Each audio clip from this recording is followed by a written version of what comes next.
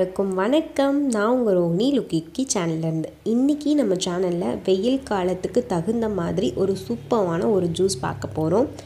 ஜூஸ்னால் நார்மலாக நம்ம போட்டு செய்கிற மாதிரி கிடையாது. இது கொஞ்சம் டிஃப்ரெண்ட்டாக இருக்கும். பட் ஆனால் டேஸ்ட்டாக இருக்கும் ரொம்ப. சில பேர்த்துக்கு சப்போட்டா பழம் பிடிக்காது. அவங்க இந்த மாதிரி கண்டிப்பாக செஞ்சு குடிக்கலாம். சூப்பராக இருக்கும் உங்களுக்கு. ஃபஸ்ட்டு நான் சப்போட்டா பழத்தை தோல் உரித்து எடுத்து வச்சுருந்தேன். அதில் சென்டரில் இருக்க கொட்டை, அந்த சென்டரில் ஒயிட் கலரில் இருக்குது பாருங்கள், அதை கண்டிப்பாக எடுத்துருங்க. இல்லைன்னா உங்கள் உதட்டில் ரொம்ப அந்த பால் ஒட்டி பிசுன்னு ஒட்ட ஆரம்பிச்சிரும். அதனால் நான் அதை சுத்தமாக க்ளீன் பண்ணி அந்த பல்ப் மட்டும் தனியாக எடுத்து நான் மிக்ஸி ஜாரில் போட்டுட்டேன். இது ரொம்ப ஈஸி தான். நான் வீட்டில் இப்போ செஞ்சுட்டு இருந்தேன். நான் ஜூஸ் போட்டு குடிக்கலான்ட்டு இருந்தேன். சரி அப்படியே நம்ம ஒரு வீடியோ பண்ணிடலாம் அப்படின்னு சொல்கிறதுக்காக நான் பண்ணேன்.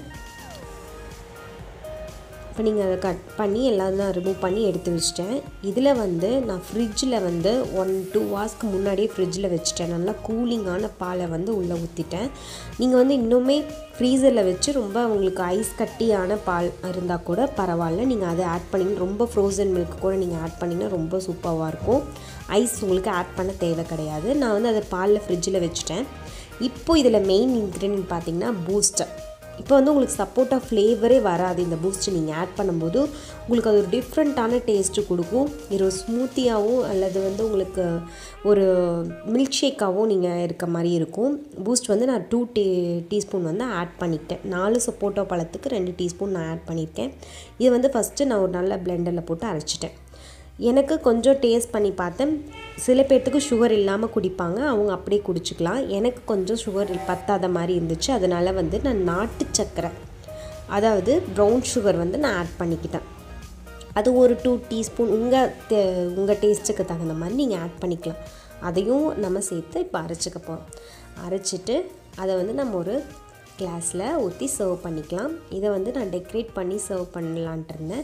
அதான் எனக்கு தெரிஞ்ச மாதிரி நான் டெக்கரேட் பண்ணியிருக்கேன்.